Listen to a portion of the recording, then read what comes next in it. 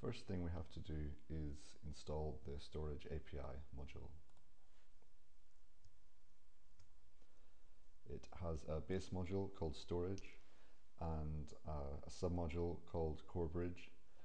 CoreBridge allows file and image fields to utilize Storage API for file storage and serving via stream wrappers. During installation, it creates a very simple configuration.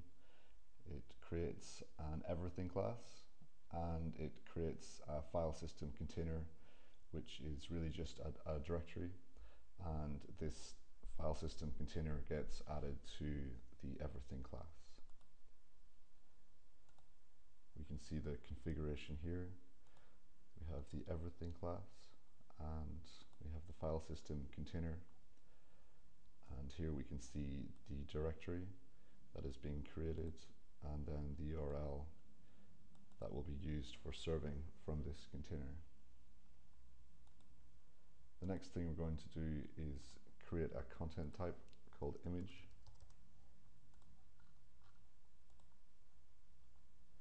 and add an image field.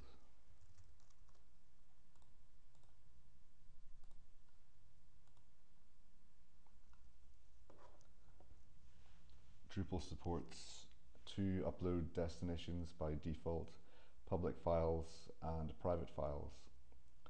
A problem with this is that once you've uploaded a file to one of these destinations, it's very difficult to move the file to the other. So if you upload it to private, it can be difficult to move it to public, and vice versa. With Storage API, as long as you've selected storage class here before the file is uploaded, then you can actually change the Storage API class at any time, and files will be migrated with eventual consistency.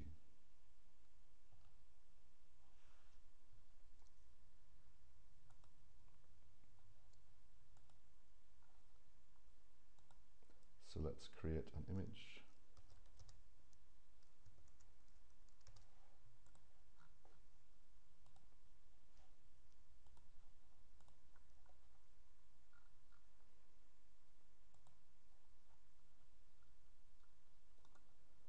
We can check with Firebug that it is being served from the correct directory.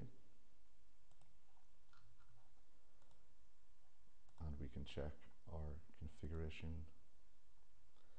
Here we now have two files in the directory. One was the thumbnail and one is the source file.